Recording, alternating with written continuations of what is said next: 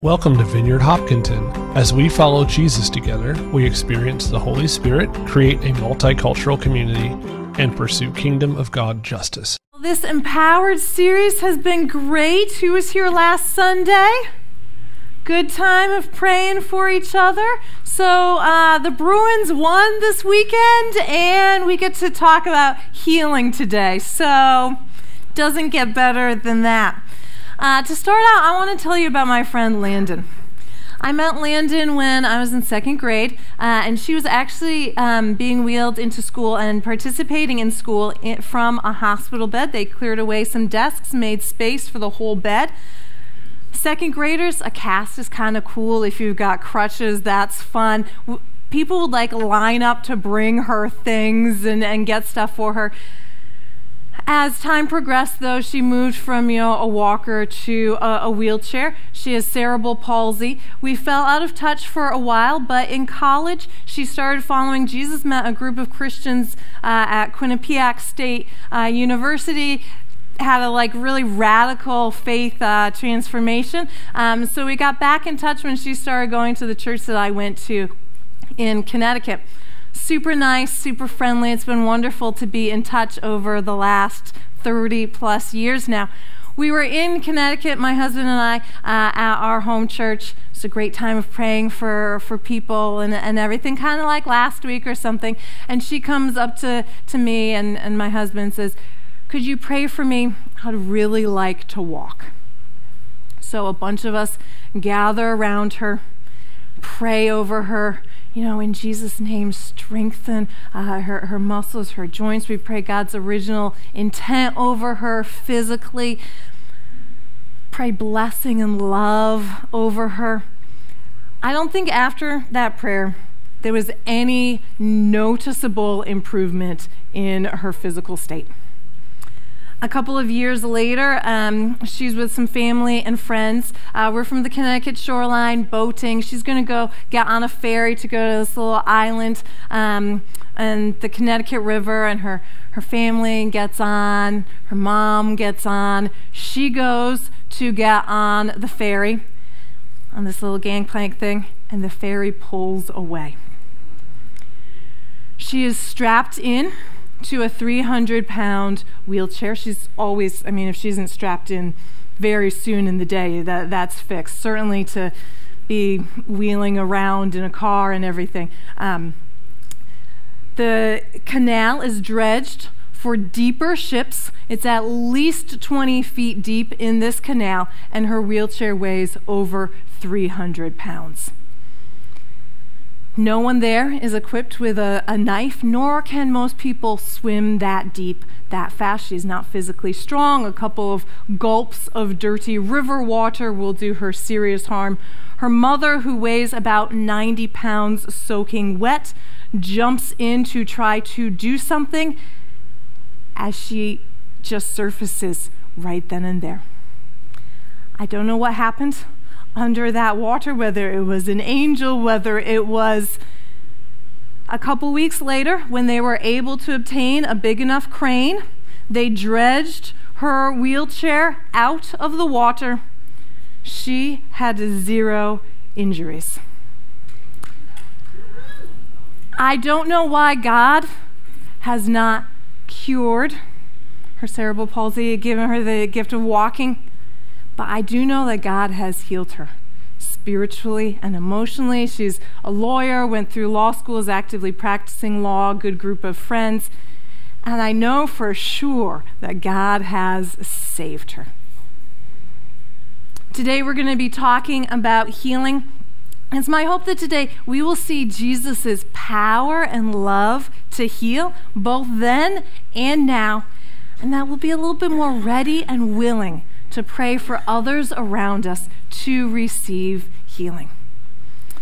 As we think about healing, sometimes we as Christians can think about healing as this really great advertisement for God. Like it's this like amazing door prize. If you get healed, like wow, you are definitely going to want to follow Jesus after that. Oprah gives away cars, Jesus gives away healing. Like, oh boy, this is a great advertisement. Jesus gives this blessing, this happiness. You are definitely going to want to follow Jesus after this.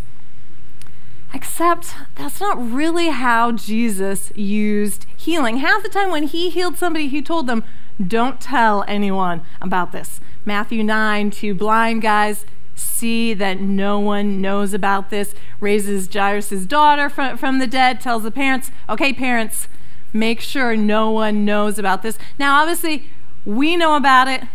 Word got out, but that was not the primary function of Jesus's healing.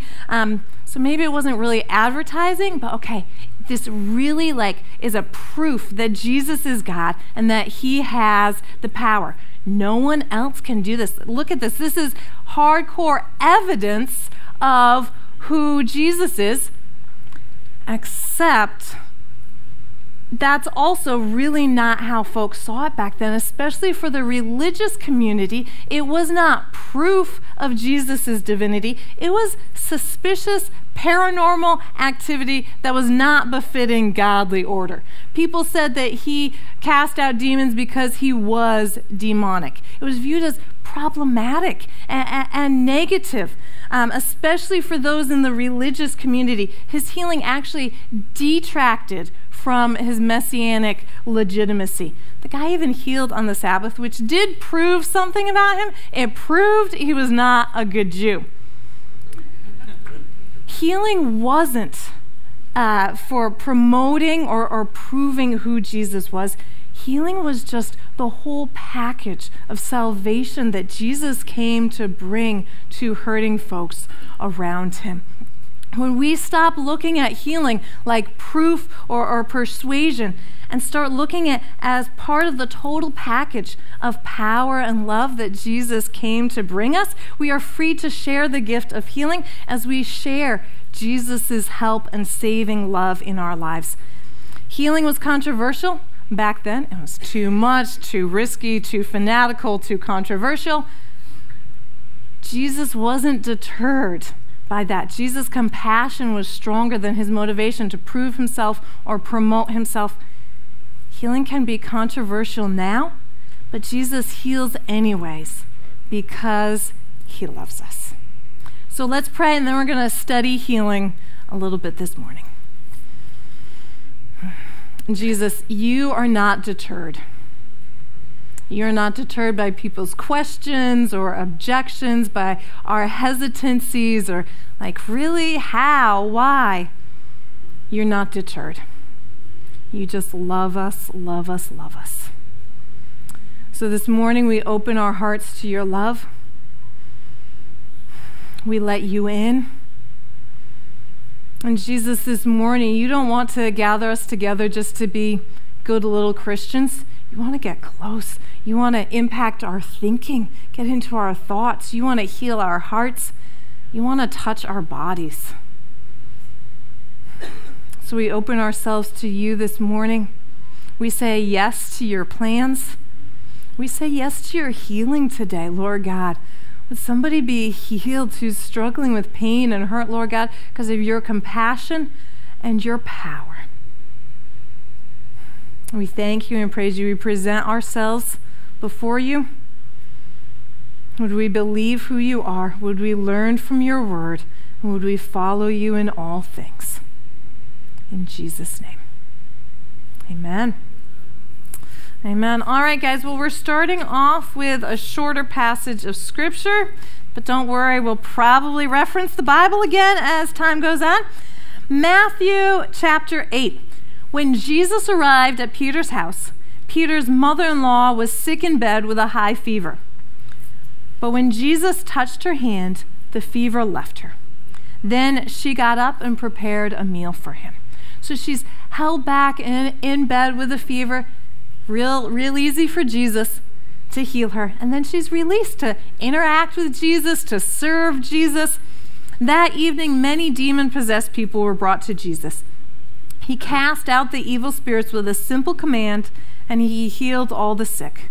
This fulfilled the word of the Lord through the prophet Isaiah, who said, "He took our sicknesses and removed our diseases." This verse here is from Isaiah chapter 53 that talks about Jesus being despised and rejected for our sake. He was a man of suffering. He took our pain. He was pierced for our transgressions. He was crushed for our sins. We usually think of this passage as like about the cross, Jesus saving us. It's also about Jesus healing us. There's a cost to healing, and the cost is on Jesus. Jesus came to die to save people from our sins. He also came to heal us and to make us whole. Healing and salvation are two sides of the same coin of total restoration that Jesus' love and power make possible in our life. We believe that Jesus heals today because Jesus saves today. We believe that Jesus heals today because we see it happening in the Bible, and we're not told, like, guys, enjoy this while it lasts. It's going to cut out on you soon. We believe that Jesus heals today because Jesus' love and power are just as real today as they were before. Jesus saves today, and Jesus heals today. Now, I've got a group of Christians here. I believe, you're here Sunday morning instead of at brunch, so I presume everyone here, some type of Christian for the most part. In churches all across the country today, Christians are gathered, and most of us would agree, Jesus saves. There's something about Jesus, salvation, Jesus saves is not particularly controversial. Jesus heals. You will get a lot less agreement on that one across churches in America today. Why? Why are we hesitant to say Jesus saves? Like, that's a miracle, that's supernatural, that's not provable by science. But we're a little bit more hesitant to say Jesus heals. Well, I think there are a couple of things that might make us hesitant. The first one is a poverty mentality towards God that says God has more important things to do than deal with my problems. Well, if God has more important things to do, like, why do we pray about anything? Why do we pray about test grades? Why do we pray about finances? You are a child of God, loved and beloved and chosen, a son and daughter of God. If it matters to you, it matters to God. And for most of us, our aches and our pains do matter to us, so it does matter to God. Or maybe there's a scientific thing, like cause and effect. I did this to myself. This is what happens. You fall off a ladder, you break a leg. If I smoke 2 packs of cigarettes every day and I get lung cancer, scientific cause and effect, I did this to myself.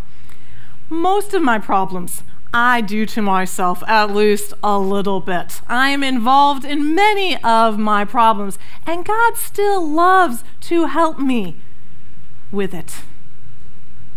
Jesus loves us, and he wants to help us. Whatever the cause and effect is, he wants to heal and to save. We might have some false humility.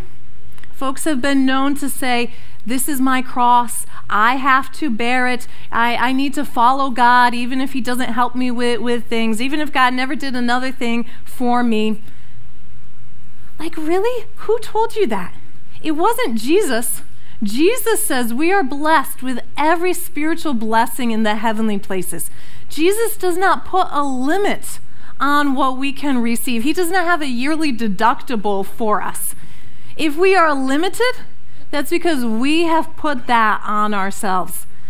I was reading some books on healing this week, and one guy talked about this woman, older woman, who was starting to go blind, and she didn't want to pray for healing for it, though, because she thought God might be, letting her get blind to prepare her for death. But she was very happy to go to an optometrist and have the optometrist try to heal her. Some of us think that suffering is normal. It's life. It's how it is. It's how the world is.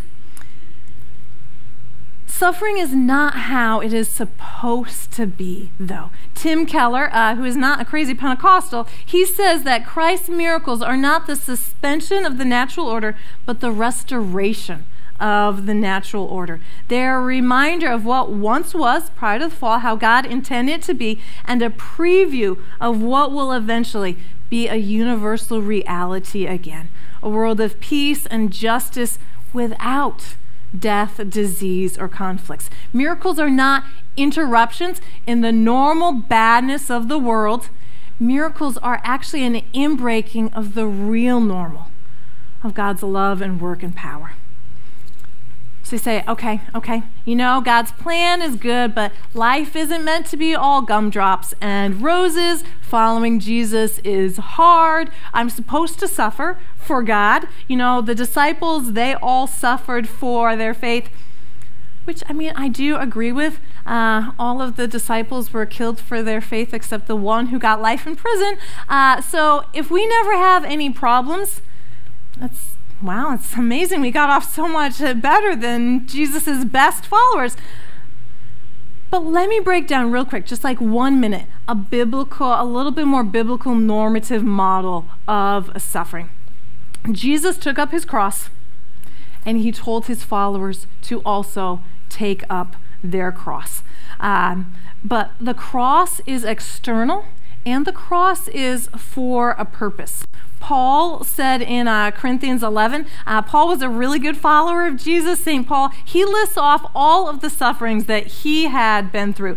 Whipped 3 times, beaten 5 times, stoned once, shipwrecked. But he says that in all things, he is content and happy in and of himself. These are all external persecutions for a reason and a purpose. In and of himself, Paul said, I'm thriving, I'm happy. I've just got all of these pressures that are pushing, challenges and oppositions that are pushing in on me. We are meant to thrive and flourish and be challenged as we face opposition to do the work of God. We are meant to thrive and struggle forwards, not plod and suffer in place. I've got a really beautiful graphic. We could very roughly summarize this as persecution is good, sickness is bad. Super rough summary. Jesus never looked at a sick person. We're never given an example in all of Scripture where he looked at a sick person like, nah, I think this is good for you. But we are told that people hate us for following Jesus. We will be poor. We will be driven out of towns. We're told that persecution, opposition, challenge is good for us. Maybe, just maybe, perhaps, because there's almost zero real persecution for American Christians, we let sickness take its place. Maybe we have so little opposition to the gospel that we substitute a different kind of internal suffering sometimes. Being healed and whole is what God wants for us. Now, there are lots of cases where people are not cured immediately, where we do indeed have to battle sickness. John Wimber, the founder of the Vineyard, who prayed for thousands of people for healing, and the Vineyard was really founded with healing, successful healing ministry. He himself passed away from cancer at only age 63. But we believe that contrary to this whole list of objections or hesitations, we believe that God has plenty of time and energy for us, that he cares for us, that he does not let us stew in our own mistakes, and that his plan for us is not suffering. Jesus heals because Jesus saves, because he rescues us and he helps us in every way. The Bible tells us of a time when Jesus was going along and he saw a man who had been born blind from birth. "Rabbi," the disciples asked, why was this man born blind? Was it because of his own sins or his parents' sin? Who messed up, A or B? It was not because of his sins or his parents' sins. Jesus answered, "This happened so that the power of God could be seen in him. We must quickly carry out our tasks assigned to us by the one who sent us. Night is coming when no one can work. This is his death. But while I am here, I am the light of the world." Then he spit on the ground, made mud with his saliva, spread the mud over the blind man's eyes, told him, "Go wash yourself in the pool of Siloam." The man went, washed himself, because you would want to get that off your face, and came back seeing. Folks are like, "What happened to our neighborhood beggar? Is that him?" No way. "Yes, it is." "No, it's not." "Yes, it is." "Excuse me, do you not even recognize me? Hello, I've been around here forever." "Okay, well, tell me how you got healed." Funny story. It was with spit and mud. And who helped you with this? "Well, I saw him even though I was blind, but now you can't see him because he's left. Everyone starts investigating this big controversy because he was healed on the Sabbath. The whole thing is controversial, divisive, ridiculous, kind of crass with the spitting and the dirt, definitely confusing." Again, Jesus doesn't heal to make himself look good, which he doesn't particularly. He heals to save this man, spiritually and physically. There was not much of a market for blind men, not much of a future for him, nor is there much of a spiritual hope for those who are trapped in sin, whether it is thought to be theirs or their parents. His disciples say, "Who sinned, this man or his parents?" The disciples connect sin and sickness totally. Jesus doesn't. He just beats both. Sin and sickness are both things that Jesus is not okay with. Healing and salvation are both things that Jesus came to accomplish for us. Our body and our soul are more connected than we think. When my daughter is not this daughter, the other one, when my daughter is hungry and tired or in pain, she's a little grumpy. So am I. And oftentimes we give kids a little bit more of a pass for this. If a baby has, an earache, we expect that they're crying and fussy. If a 10-year-old has new braces, we give them a little bit of a pass for being irritable. But then when it comes to adults, we think, we should be able to totally separate the two. That's not realistic. We're connected and integrated people. Back in Jesus' time, the Greeks separated body and soul. The body was carnal and sinful. The soul could be pure. Jesus didn't divide people into a body that needed to suffer and a soul that needed to be saved. And Christian thinkers from Augustine to Luther to vineyard pastors don't separate the two either. Whole is holy. Whole is holy. As we talk about healing, what specifically do we mean? What is it? People in healing ministry circles and really the Christian church throughout the last 2,000 years really have talked about 4 types of prayer for healing. The first is healing from our sin, from the junk and garbage that is not supposed to be there, repentance. We are able to be cleansed from what pollutes us, and it feels so good to repent and be forgiven. Then there's also prayer for inner healing. Our emotional problems, bitterness, jealousy, things that are just really not resolved in us. The core of this is forgiving others, not holding on to hurt and bitterness. Again, when we are healed emotionally, it feels so good. And then what we're focusing on a little bit more today is physical sickness, healing physically. I know people who have been healed of arthritis miraculously and quickly.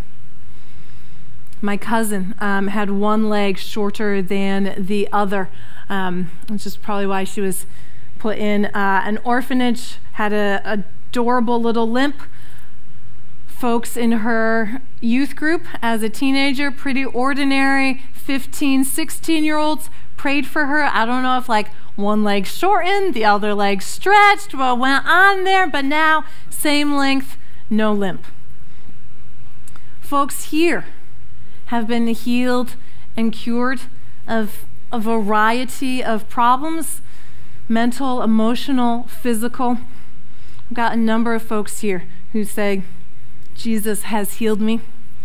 And then the last type of healing is deliverance. There's some real forces of evil out there that sometimes got a little bit of a hook into us. We're going to talk about that next week, so come back next week. But we see from this, again, the interconnectedness of body and soul, of spiritual salvation and physical healing, and the desire of Jesus to heal us and to save us, all just wrapped into one thing. Now, for me, I do think that healing can be intimidating. I do not think that I am, good at praying for healing. I don't say, I've got all this confidence. I've experienced it. And Bill Johnson says, we don't have the luxury of doing what we're good at. And that really resonates with me. It is not about what I can do. It is about what God can do. We do not have the luxury of saying, healing? Oh, no, I can't do that. Because God can. We cannot take things off the menu if they are indeed available in the kitchen. There is so much that God is good at. We cannot say, no. We cannot limit ourselves to what we're good at because there's so much God is good at. We're responsible to God, and He's responsible for the results. So folks usually say, okay, you've convinced me. Jesus loves us. He has power. He's still saving and healing today. What do I do? Is there some magic word to say, this seems like a big challenge. I'm sweating already. Tell me what to do. I don't think that there's any one right way or wrong way to pray for healing. The only wrong way to pray for healing is to not pray for healing. That said, the Vineyard has some helpful guidelines for us. I've got a little bit of a modified 5-step prayer model for us today. To pray for healing, we've got to have something that's, a cause for healing. We talk to people. We just have normal conversations. Sometimes the Vineyard calls this the interview. You're having a conversation with someone. They say something that's wrong, that's hurting them, that's holding them back. Or you say, hey, how can I pray for you? Say, well, I do have this problem. We don't need the Holy Spirit to shine like a laser pointer to highlight everything, ding, ding, ding, like this is it. You're talking to someone. They have something that's wrong, painful, hurtful. We're like, no, God doesn't want that for you. Let's pray. Then prayer's not just up to us, obviously. We wait for the Holy Spirit. We listen for a minute. Just pause. I've heard your presenting claim. Let's hear what the Holy Spirit wants to do. Let's get His guidance. What do you have to say to us here, Holy Spirit? And you know what? He's going to speak love. He's going to speak encouragement. That little pause where you've heard their problems. Now you hear the Holy Spirit's perspective. That is always a come on, let's go thing. One ear to the other person, one ear to the Holy Spirit. And then you pray. Very simple, but specific. In Jesus' name, pain be gone. Name the problem. In Jesus' name, healing. Nothing fancy, nothing elaborate. Just say, here it is, in Jesus' name. Now, how do you know if your prayer is working yet? Well, the person you're praying for is standing right there in front of you. You can ask them. So we do a little check-in. You feeling anything? What's happening? How are you feeling?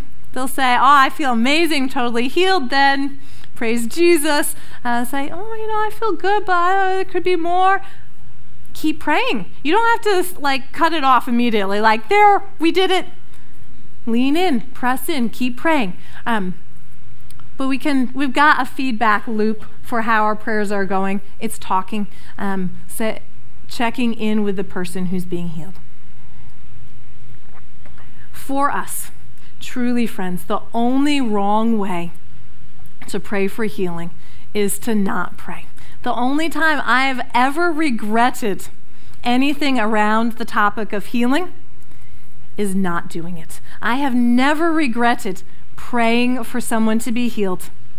I've only regretted not praying for someone to be healed. Jesus loves us, and Jesus wants to work in our bodies, in our minds, in our hearts, in our souls. Jesus loves us, and he wants to save us and heal us.